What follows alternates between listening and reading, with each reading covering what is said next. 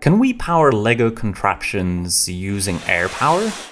Well, it depends how we blow them. By using some gearing, we can amplify the torque provided by the air. Now we end up with the final output being much slower, but if we can spin a turbine very fast by concentrating some fast moving air, we can get some pretty reasonable output power. Unfortunately, this little dude is too small to carry his own air tank, and I want some onboard power. So today, I want to test out some different turbine designs to find out which is best to power our vehicles from an onboard air tank. Now some turbine shapes can spin slower, but may actually capture more air, while others might spin very rapidly, but might be inefficient. We need to find a good balance. So how do we test this? Well, previously I made this generator that runs on pressurized air supplied by this turbine, but I just guessed what turbine shape to use as I had no idea what was actually good. And I think we can actually borrow this concept to test which turbines can spin our output the fastest. If we attach this gear reduction to a wheel of magnets, and then attach a turbine, now when we blow the turbine, we spin the magnets. If we then take a coil of thin wire and anchor it near the magnets, then our turbine can generate a small current. Let's visualize it using this little LED. Attach the LED to the coil of wire, and then when we spin the turbine using some air from a compressor, we can see the LED flashing as the magnets pass the coil of wire. This compressor will fill this 2-liter bottle up to 45 psi, and we'll use this to drive our generator. So, my plan is to use this voltmeter to measure the output, telling us which turbine is moving the fastest. Alright, let's test our first 3-bladed turbine design. For this one, our multimeter measures a top voltage of almost bang on 1 volt. Nice! Now, let's try our next turbine. This 4-bladed turbine seems to be a significant improvement at a peak of 1.5 volts. And what about this small turbine with 6 rounded blades? Yeah, clearly this one is very inefficient and only gives us a peak of 0.69 volts. Then we've got this, guess 40-bladed turbine? It's just a gear. Now this one screams, giving us a peak of 2.17 volts. Now this one is promising, but it's obviously not capturing that much air. Now how about this 3-bladed turbine? It's got fewer blades, but it can capture more air. Yeah, well, apparently not amazing at 1.08 volts. Now this turbine is the one that I used in my previous generator based only on a hunch that it should perform well. And indeed, this one does seem good, generating 3 volts. Not bad. Finally then, we've got this monstrosity. It's big and heavy, but it can likely capture quite a bit of air. But we only get a peak of 0.89 volts. Now, these results are interesting, but like many things in life, speed isn't everything. It's really how much power we can output. So to truly test how much work can actually be done, let's attach a load to the turbine. These are weighted bricks. And if we pop them into this cradle and drive it from the turbine, well, now we can see just how much work the turbine can do when it's under load. This is quite a significant 25 times gear reduction, so this should allow us to spin the turbine very fast, increasing the torque by about 25 times. And indeed, if we apply some compressed air, we can pull the weighted cradle back up again. So let's use our 2-liter bottle again to test these turbines with a consistent air source. We'll start with our 4-bladed turbine again, and I've added 2 weighted bricks to the cradle. Now this one stalls at about 6 inches above the ground. Next, let's try this big lad. This one definitely seems to capture more air. And it's somewhat slow, but it does manage to lift the load all the way to the top of the table. Then we've got this small one with 6 blades, but it just doesn't seem to be able to generate much torque, stalling after only a couple of inches. This 3-bladed turbine seems to suffer a similar fate, unable to keep rotating under load.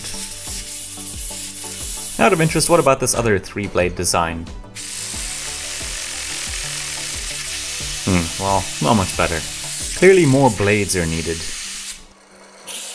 So what about loads of tiny blades? What a lovely noise. And clearly, even though it's wasting loads of air, it at least doesn't stall, making it nearly all the way to the top.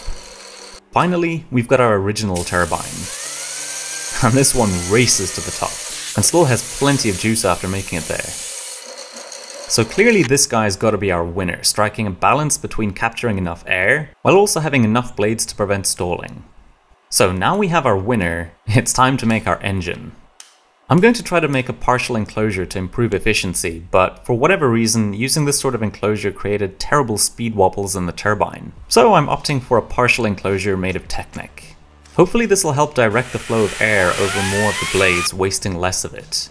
And indeed, it does seem to work well, while keeping it small and light. Now the real challenge is directing the flow of air into precisely the right angle on the blades. So, I came up with a design that will allow us to make minor adjustments to the inlet when it's in place. An elastic will put tension on the inlet, pulling it into an angled position over the blades. The closer we can get the inlet to the blades, the better our efficiency will be. Right now, you can see we're a few millimeters away from the blades, but these rails allow us to pull the inlet even closer. And the blades still run freely on only a gentle breeze. Next then, we need to control the air being supplied to the turbine. So I'm going to try and reuse this mechanism to crimp the pipe, which I created previously for my pneumatic gun mechanism.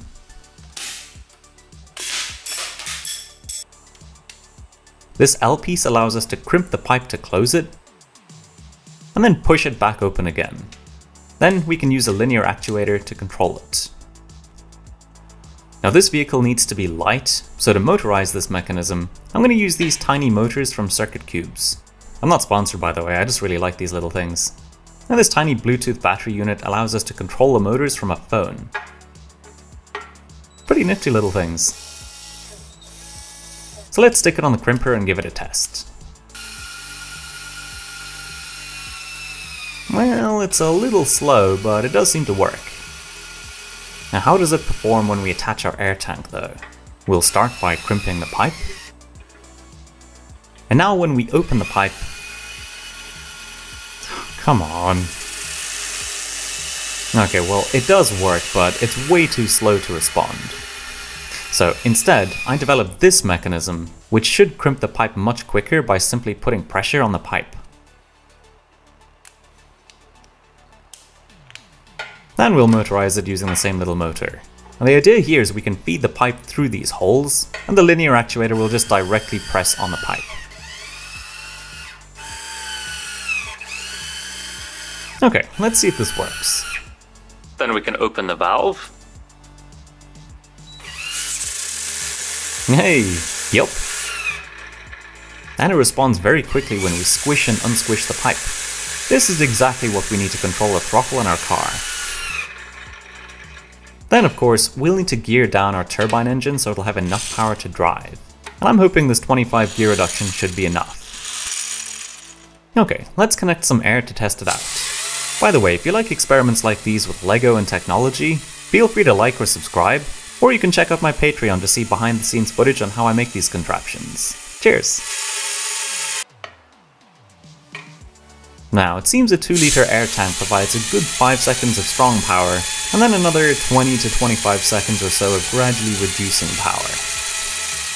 Okay, well, we have power, but now we need steering. We'll use another mini motor and a worm gear to control our steering, and just in case we can't get much driving out of an air tank, I want to know if we can drive the engine directly from the handheld air compressor. And yep, it looks like we can. In fact, I think we're probably getting an even better top speed here. Well, at least we now have a backup plan. And finally, let's turn this thing into a real car. We'll stick our throttle control here, chuck on a valve for recharging, and pop the bottle on with an elastic band. And voila! We have an air-powered car with steering and throttle control. After we're charged up, and we open the valve, and activate the throttle. Excellent, we have power.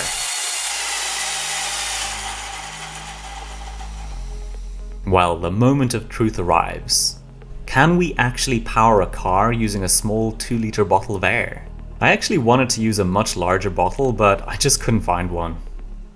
I'm not expecting to get much distance out of a single air tank, but let's see what we can get out of it. When? And she's off. It's not particularly fast, but I'm delighted it's able to move at all. Though on our first attempt we forgot to steer and chucked her into the ditch. On you? Our second attempt was much better, and Katie controlled the steering masterfully. Now, to be honest, the power on a flat isn't great, and I had to use smaller wheels to get it to run properly. So here, we're filming on a slight decline, which allows the turbine to run really nicely, getting us some reasonable speed. I just love the noise it makes when it gets up to speed. So after all, we get around 20 seconds of runtime on this 2-litre tank, and I'm sure it'd run way better and longer with a larger tank. Go on, freewheel. Now of course, we can also run this car for as long as we want from a handheld compressor, so let's give that a try. Using this compressor, the turbine can get up to a much greater speed, and can also maintain it. With a little nudge to get her moving. It takes a little bit to get up to speed as it's dragging a length of silicone tubing behind it, but with a consistent air supply it continues to build speed. I'm sure it's possible to build a much smaller and lighter vehicle that could run way faster than this one directly from the compressor. So perhaps we'll have to try a drag racer next. We'll see.